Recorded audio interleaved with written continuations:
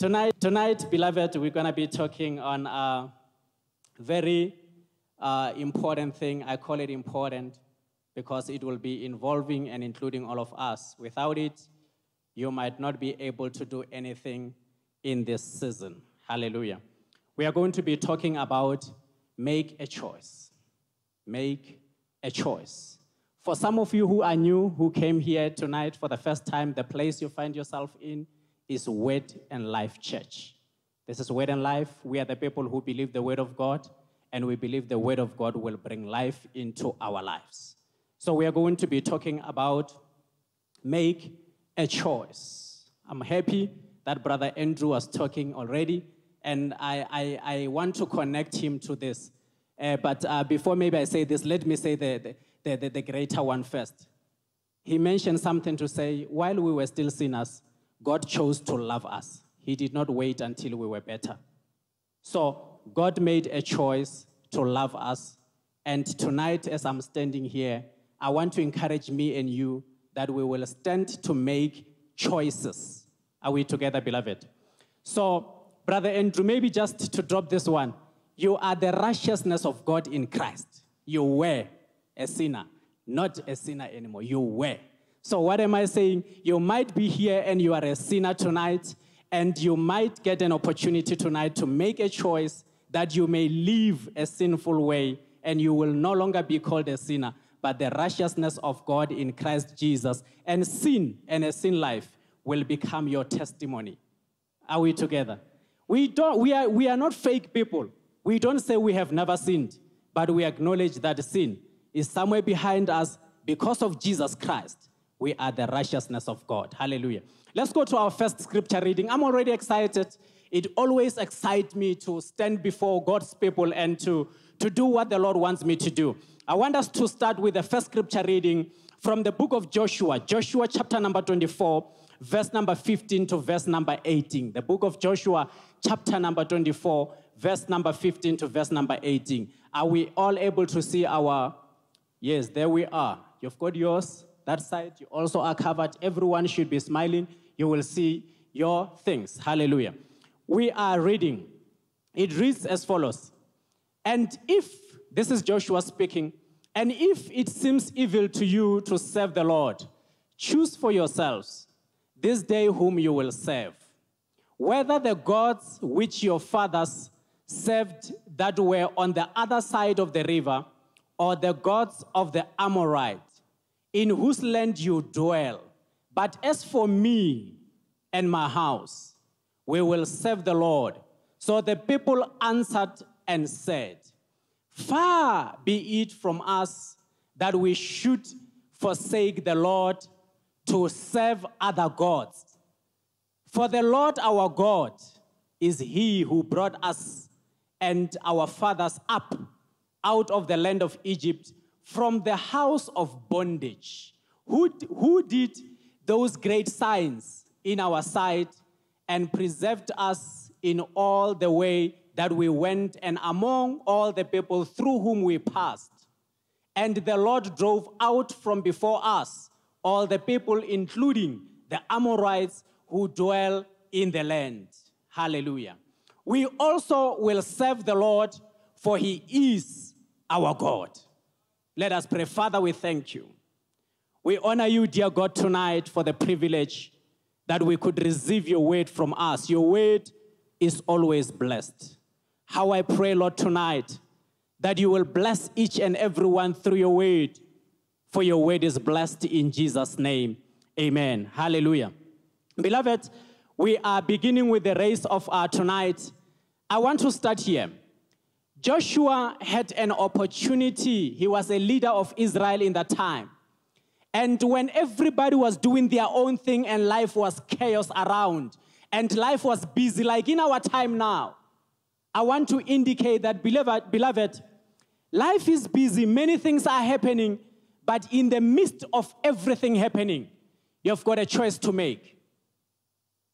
We are on this month on the series of Monopoly, where I want to encourage you and say, when we talk Monopoly, important thing that is involved there is about making choices when you play that game of Monopoly. You've got choices that you need to make. It involves money.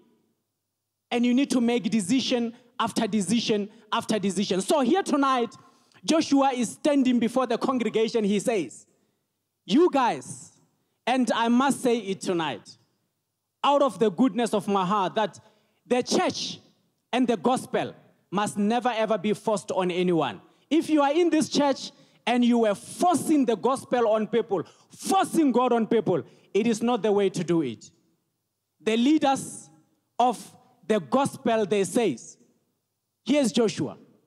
I want you guys to choose because God gave you a will to choose. But I can only choose for me and my family. I want to see the men in this place.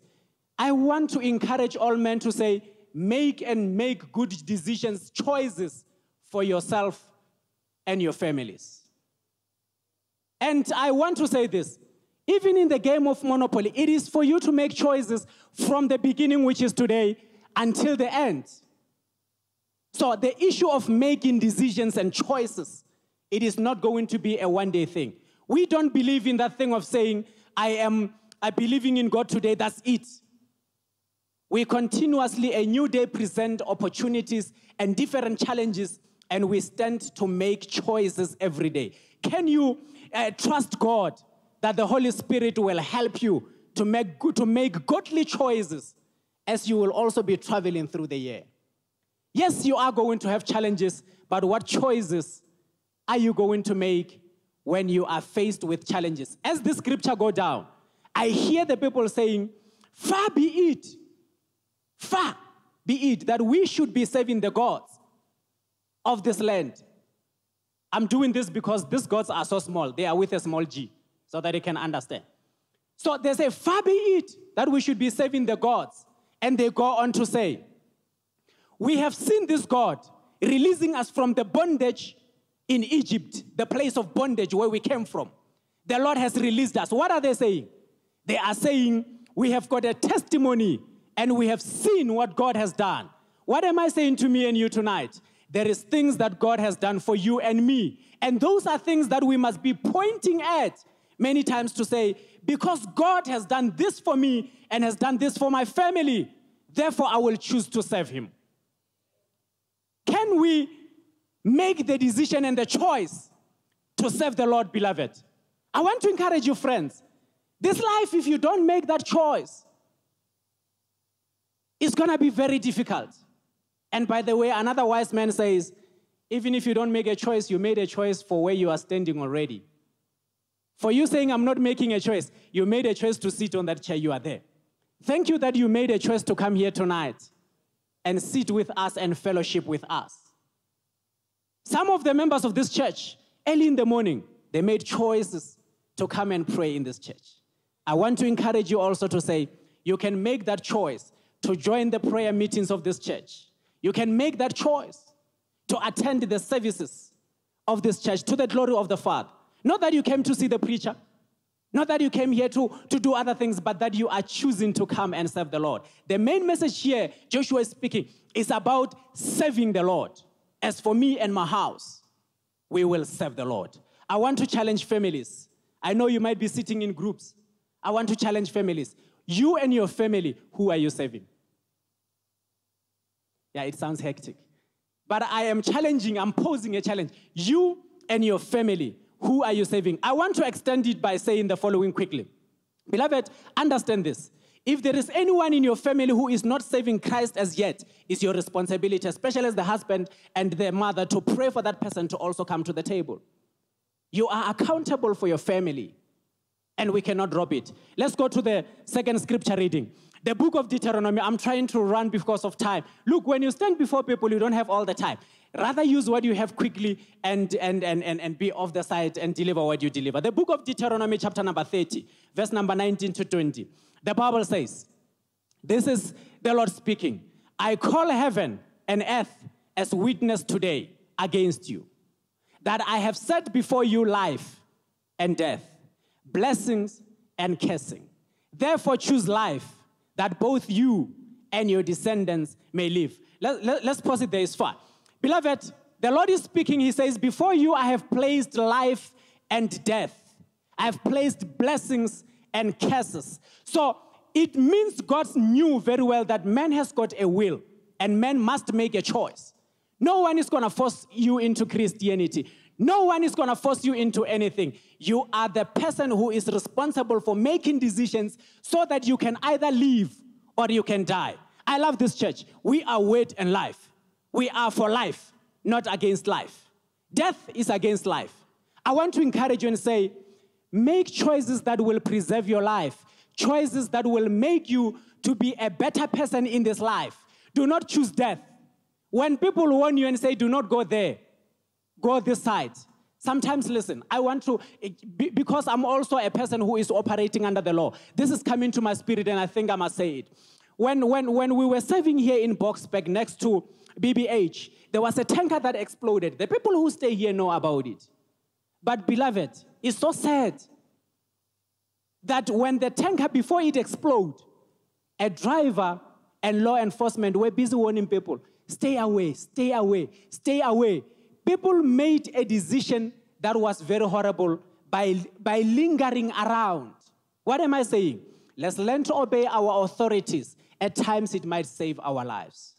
These government structures are placed in place for a purpose. At times, they will save you. Yes, because of ungodly leaders, at times, it gets tough. They make decisions that are awful, and you feel, oh, Lord, can I not change the country? I know some of you feel like that at times. But look, we need to try to learn to obey our authorities so that we can live a peaceful life and have life and not have death. The next quotation that I'm bringing in place, I will just quote it. The book of Genesis, chapter number 12, verse number 1 to verse number 4. This is very serious. God is speaking to Abram, and he says to him, Abram, and here Abram had to make a choice. He says to Abram, Abram, I want you to get out of your place. I want you to go to the land that I will show you. And the Bible says Abram had to leave his place and go to the place that the Lord will show him. What am I saying? Beloved, there is times when God is going to ask you to leave your place or to leave certain things in this life. And if you are waiting for the Lord to come down with a big voice and say, oh, my servant, it is me, the Lord, your God, leave this, do not do this, you might get it wrong. The pastors, when they stand before you on Sundays and any other day of the week, and even the Christians, the beloved, when they say to you, this is right and stay on this line, be careful, receive the word. This is the ways that the Lord is speaking to you. You don't need to wait for the Lord to come down. Our brothers and sisters here, they are the mouthpiece of God. Abraham had to make a choice. So I want to say to you, is there anything that you think you need to leave tonight? I challenge you to leave that thing. There is things, certainly, there is things you can leave. There is places you can leave. I'm talking about, you know, there is harmful places that you have always frequently going there and coming from. So if you know that is not good for your life, not good for your health, retreat. You will live long. I don't want to be harsh and say, I'm talking about places like bottle store, the pubs and stuff, but I'm saying to you, make a choice to go to places that will give you life, that will bring you life. Even when it comes to friends, beloved, choice is important. Abraham made a choice. Even when it comes to friends, there is friends that you need to leave. This is a new year. You can choose whether you want to leave them or you want to remain with them. So choice is important. If you choose bad friends, you are more likely to be in a bad company all the time until you make another choice and say, these friends are not good for me. Let me take this direction. Let me say this. Many families have been broken because husbands and wives, they chose wrong friends. Can you make a good choice? Can you make a good choice? So in the book of Genesis, chapter number 13, the next chapter after this, I'm now reminded of this. There is a man who is called Lot. When Abram was coming out, he came with Lot. He came with Sarah, his wife, and everything that they had. They came to a particular place, and they were standing above on the hill. And the Lord now was speaking to Abram and saying, now it is time that you need to part ways with Lot. This is serious. And when they stood on the hill, Now Abraham said to Lot, my nephew, me and you have got a livestock.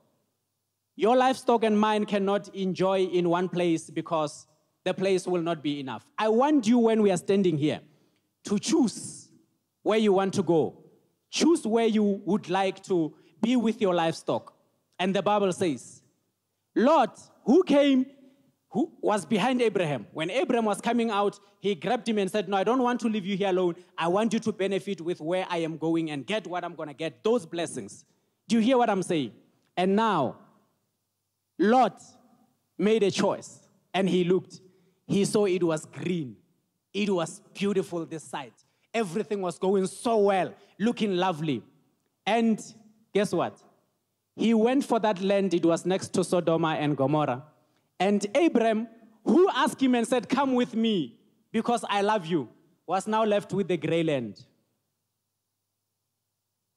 Imagine somebody you brought from somewhere, when they have got an opportunity to choose, they forget about you. It's all about them. What am I saying? Let's learn not to make selfish decisions, especially for people that helped us before. And in this world where we live, unfortunately, you make good decisions for people, including them, covering them, but when there is their turn to make decisions, they exclude you. They only think about themselves. This is what is good. I'm going there. I will take everything. But what about Abraham, who was your senior, who came before you? What am I saying? Even in families. Sometimes when you're sitting with your families, you're born again. Many of you are Christians. They place a tray with big meat, everything there, and the small pieces of meat. You're sitting here with your father. They give you an opportunity. They say, no, choose. You somehow go for the greater meat, the bigger portion. What went wrong? Where is the respect? And like Lot, I will tell you, you might not go far. Sodom and Gomorrah had to be on fire. And many of his things were affected. Beloved, when we make our choices, it is good to make a choice, but do not allow your choice to destroy and to harm other people. Are we together? We are Christians. We are for life. We are not here to destroy lives. Your choices must always be about making people live, not to die. The next portion I want to bring up, which is the last scripture for tonight, I will just make a quotation. Go and read it. You will see. In the book of Daniel, this is powerful. Chapter number 3, verse number 14 to verse number 18. There is young guys. There is young guys who had a choice to make. Shadrach, Meshach, and Abednego. They were faced with a king, and they had to make a choice. And the Bible says, thank you, our worshipers are coming. The Lord bless you. They had to make a choice. So I want to say this. They were serving God, and the community and their king of Babylon in that time under King Nebuchadnezzar, they made a decree and a decision that anyone who does not worship a statue that was erected, but worship any other god, that person will be cast into the lake of fire. And these young boys, they had to make a decision under that threat. You can imagine. What am I saying? Sometimes at work, they will threaten you and say, if you do this, we will do this.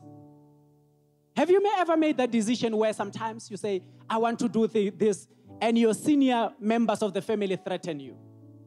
Your boss at work threaten you. So this one, I call it an aggressive decision that you can ever make for yourself. Where even if it involves death and life, you still stand and say, because I know the God that we serve. He took us out of Egypt under the mighty King Pharaoh, and he allowed us to be here. Even tonight, he will save us. And sometimes you must come to that place where you say, even if he doesn't save us, I will stand for the truth. I will stand for his word. Why am I saying this? Beloved, everything else is going to pass away with time. But the word of God that you are standing upon when you make your decision will never go anywhere. It will remain forever. One day when you will be judged, the measure of that judgment will be based on the word. Whenever you make your decisions and your choices, I want to urge you make them based on the word of God. Your pastors and the other community faith leaders, they will not be there when judgment is going to be made against you one day. The Bible says in the book of 2 Corinthians chapter number 5, verse number 10, all of us, one day we will be standing at the judgment seat before the throne of God. And we will be accounting for what we did whilst we were in the flesh. What am I saying? It's painful, beloved, that this flesh is going to get you into enjoying things here. But when you go to heaven, the flesh will remain and you will be accounting alone. How awful is that? Flesh is cruel. Because flesh and blood cannot inherit the kingdom of God. This flesh will mislead me and you. We need to be careful when we make these decisions. I want to say in my closure tonight, everyone has got a potential to make a choice. If you don't learn to make a choice, this world will make choices for you. They always take chances. In Babylon, in the time of Nebuchadnezzar, they made a choice for Shadrach, Meshach, and Abednego and said, you will serve the statue. And thank God that on top of the choice that was made, they made a greater choice.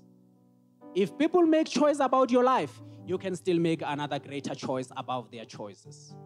It is always good to be in the presence of the Lord. It is always good to be on the side of the Lord. The Lord is for you. The Lord is for you. The Lord is for me. And he will never, ever be against us.